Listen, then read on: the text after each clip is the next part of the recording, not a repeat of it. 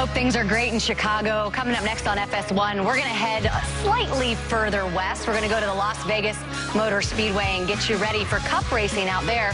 Kyle Busch has already won twice this weekend. Who is going to stop him today? Plus, we're going to chat with Martin Truex Jr., Kurt Busch, Kyle Larson, and Denny Hamlin. All coming up next on FS1. Lisa, with you for the next few hours. Anyways, hi, everyone. I'm Shannon Spake. Larry McReynolds, Bobby Labonte, and Jamie McMurray are here with me in studio. If you guys watch practice or qualifying this week at Las Vegas, it was crazy. It was must-see TV. So can what we see help you predict what we're going to see in the race today? I almost could have never predicted what. I know that one of the storylines we're going to follow is this Aero platform. Outside of the Aero platform, Jamie, what other storylines do you think we'll be talking about today?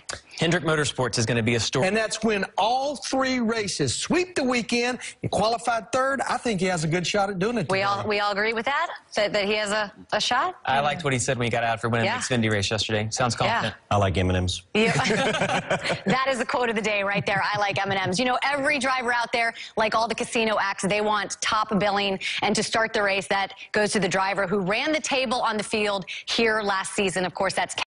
So let's go back out to Las Vegas. We welcome in driver of the 19, Martin Truex Jr., to our show. Martin, thanks for joining us today. I do want to go back to something that you said prior to the Atlanta race. You said that with the new Aero platform, you do not foresee a big three type situation where three guys could just dominate all of the races. I know we only have one race and a couple of practices under our belt, but how much do you still think parity is going to dominate this season? I still feel... Martin, Larry said 19 in a negative way with the winless streak. I'm going to say 19 in a good way. This is a perfect day for the 19 to get to victory lane and break that 19 race winless streak. Thanks for your time today.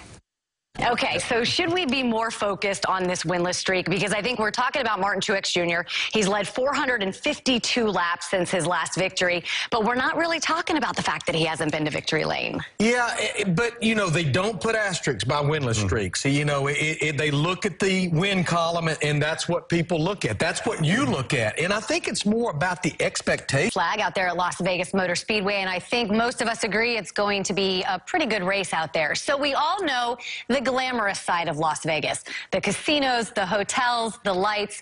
But what about the real Vegas? What about the bull ring, the outlaws? I'd say those things are more our speed, and they certainly took center stage over the last few days. For Kyle to do this in an era where the competition is as tough as it is now, we're not comparing him to Richard Petty, but when he gets there, and he will get there, it should be something to be celebrated. And you got to thank the crew guys, right? His crew chief and all the guys on pit road, they've got to feel a little bit more of a sense of pride if they're able to get him this weekend's win. So Kevin Harvick is on the pole. But hold on a second, it might not be a great thing because pole sitters are on a cold streak over the last 19 races. The guy who led the field to green did not win a single race. But wait a minute, we're talking about Kevin Harvick here. He's a two-time Vegas winner, including a dominating performance 1 year ago. Time now to go. So catch 22. You could not catch the 22 today. No one could. That's my little joke.